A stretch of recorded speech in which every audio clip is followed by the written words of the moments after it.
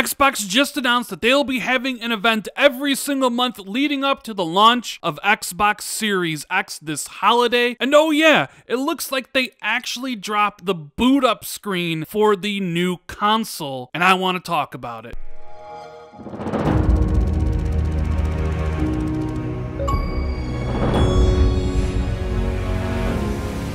What is going on, everybody? Randall Thor 19, the man with the million, back again with another video. Hope everyone's having a great day. And if you could do me a big favor, make sure you hit the like and subscribe button. I would greatly appreciate it. Well, Xbox is certainly looking to keep themselves in the news as they announced the Xbox 2020 today, which gives us a look into the future of what Xbox is planning for all their different events leading up to the launch of Xbox Series X. We already know of one happening this Thursday on May 7th, but they also said, hey, you can look forward to a first-party event in July, and we're going to talk about everything they announced today. And we're going to start with the surprising reveal of what I think is the Xbox Series X boot-up screen that they kind of used in a YouTube video to promote this May 7th event. I'm going to play it right now for you guys.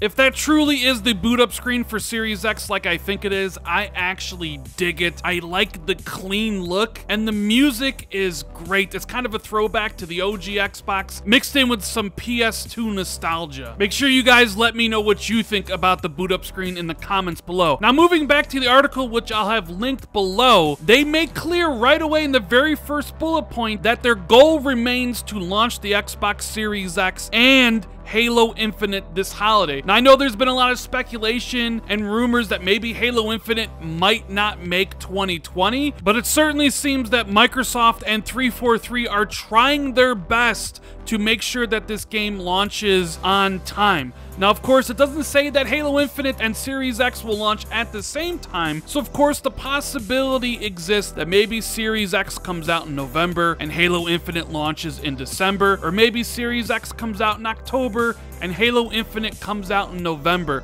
But they are trying their best to make sure that the console and the flagship franchise Halo Infinite release this holiday. It goes on to mention that all 15 Xbox Game Studio teams are hard at work on next generation games for Xbox Series X and Xbox Game Pass, that they have new updates and titles lined up for Xbox Game Pass for console and PC, and that they're expanding Project xCloud into new countries and on new devices like iOS and PC. And later this year, Project xCloud and Xbox Game Pass will come together, enabling you and your friends to play together in more ways. Now, that last bit about Project xCloud and Xbox Game Pass being brought together is a pretty huge announcement. It basically means that once you subscribe to Xbox Game Pass and you want to stream content, whether it's to your iOS or Android device or perhaps Windows 10, you'll have a library of over 200 games at your fingertips, giving gamers more options and another way of experiencing games, and separating itself from Google Stadia even more. Now, one of the things I really like about this press release is how straightforward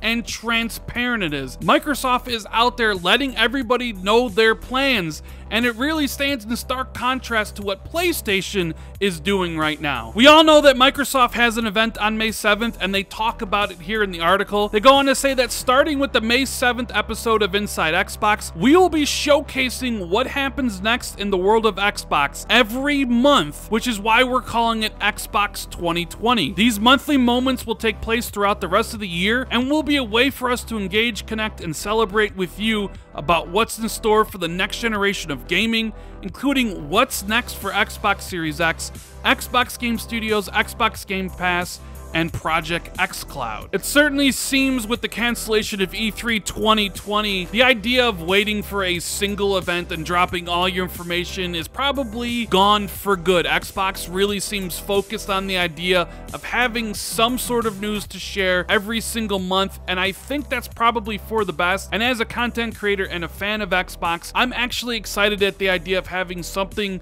to look forward to every single month leading up to the launch of Xbox Series X.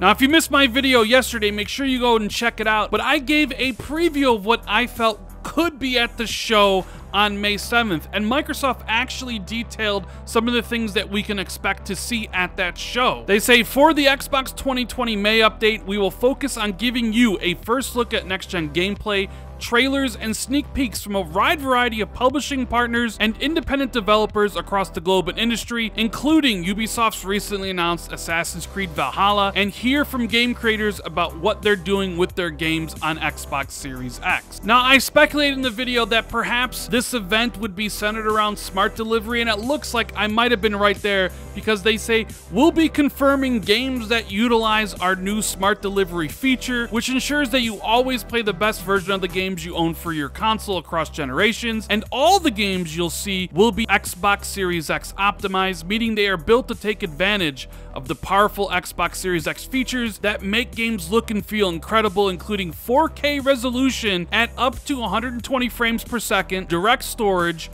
hardware accelerated DirectX ray tracing, super fast load times, and much more. My hope is that most games at least run at 60 frames and support the smart delivery feature. Now, what games do you expect to be at the show? Make sure you let me know in the comments below. And I know a lot of people really want to see Halo Infinite. They want to know if Fable's real. They want to know if Perfect Dark is actually a thing. And we're going to have to wait until July for that. Like I said in my previous video, I got that 100% right. In this article, they say that in July, we will dedicate time to focus on the incredible games coming from Xbox Game Studios. A number of our studio teams are looking forward to sharing first looks at new gameplay, insights from developmental teams being optimized for Xbox Series X, and brand new game announcements. The two things I want to see most at this July event are Halo Infinite gameplay. I love the campaign. I adore the multiplayer. I need that game in my life. And of course, I need to see what Fable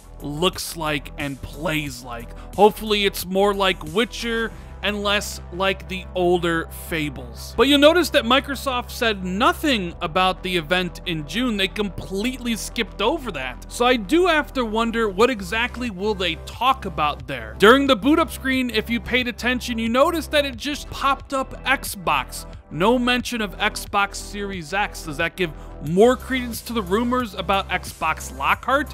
Could that be revealed at this June event? Or maybe will they talk more in depth about Xbox Live and showcase perhaps all the games coming to Game Pass? And then of course, there's more events later in the year.